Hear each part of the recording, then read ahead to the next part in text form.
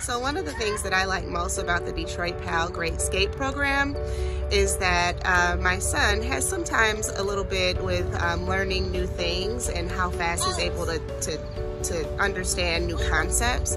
And we did our first off-ice practice today, and it literally almost brought me to tears that A, he was participating with his team, B, he was focused, and C, he knew exactly what to do.